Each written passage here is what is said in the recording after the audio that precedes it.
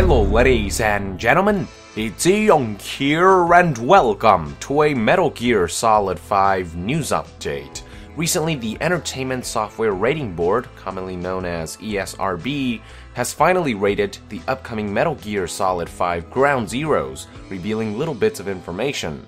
Unsurprisingly, the game has been rated M for mature for blood and gore, intense violence, sexual violence, and strong language. The website also has a more extensive summary, which reads as follows. This is an action game in which players assume the role of an elite soldier through military missions in Cuba. Players infiltrate various bases and use pistols, machine guns, and rocket launchers to kill enemy soldiers. Firefights are highlighted by realistic gunfire, slow motion effects, and large blood spatter effects. Players can also employ stealth attacks, for example, choking and knife stabbing from behind, and have the ability to kill non-adversary characters/prisoners. One cutscene includes a depiction of blood and gore. For example, a character's intestines exposed during a dramatic procedure to remove an object. The game includes an audio file in which a female character is sexually assaulted by male characters, which there is no visual depiction. Sounds of ripped clothing and struggle can be heard. The words fuck and shit are heard in the dialogue. The bit about the intestines we all know by now from the Red Band trailer, but the inclusion of sexual violence and depictions of rape, all auditory so far, are certainly news to me.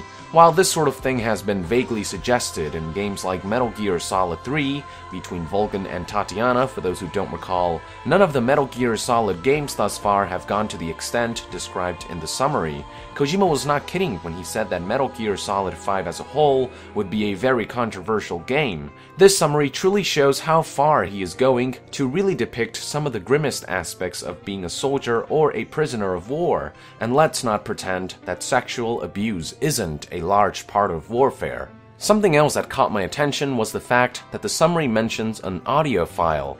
My guess would be that this is likely one of many audio logs that players can find throughout the game in the form of cassettes, which likely serve to optionally expand the player's knowledge of the lore, similar to audio logs from BioShock games. Players can likely play back these cassette tapes using the cassette player included in the iDroid, which can also likely be used to play back imported music files. Keep in mind that the cassette player's features remain unconfirmed, but I don't really see any other way the cassette player could be used.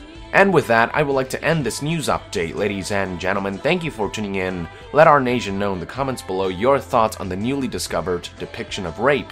Is it a necessary evil to really bring to life the game's tone, setting, and story, or is it too much? I personally think that if used correctly, it could serve to further enhance the story, but it all depends on how the material is used.